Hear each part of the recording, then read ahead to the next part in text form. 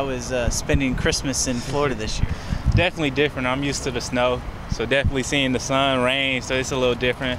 But definitely miss my family, but it's good to be with my football family. What are your thoughts on this is your first bowl experience? How are you enjoying it? I'm definitely enjoying it, just being in a different state, especially in a warm state, and just the different events we've been doing. It's definitely been fun. How was kind of that back end kind of came together when you had a couple people leave and everything, kind of getting that continuity back? It just shows who cares about the program, who's willing to stay for the program, stay for their brothers, stay for the community, and just putting that all together. How excited are you to go out there, maybe with a new cast of characters in your position room, and just kind of put on a show for everyone? I'm definitely excited just to see the young guys finally step up and show who they are and show the potential they have instead of turning from potential to actual experience. What impresses you the most about Jack Fabris as a true freshman coming in? He's a hitter. He's a hitter. He's going to come down the crack every time. You're going to hear the pads pop every time you see him. So I'm definitely excited to practice the game.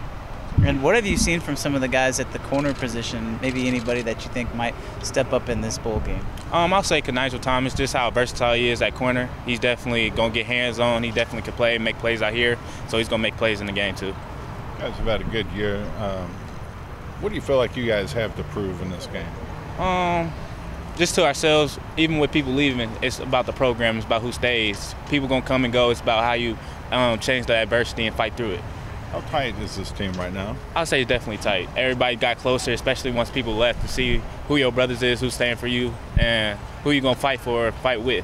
So definitely brought us closer. What's going to be going through your head when you enter that stadium for the bowl game? When?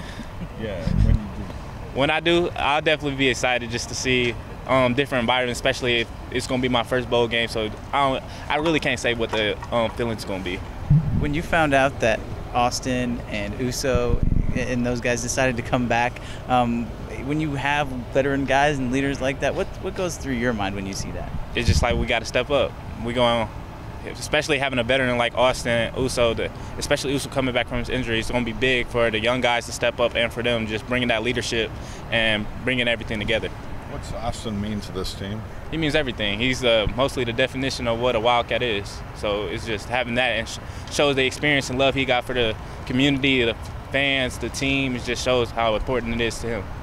How much are you treating this as a celebration of the year that just was, opposed to kind of preparing for next year and kind of seeing what you guys could be going forward with all you guys? We're taking this very serious just because this is still a business trip at the end of the game. This still goes on your record. So we want to finish good in 2023, but we want to show that 2024 season is going to be good too.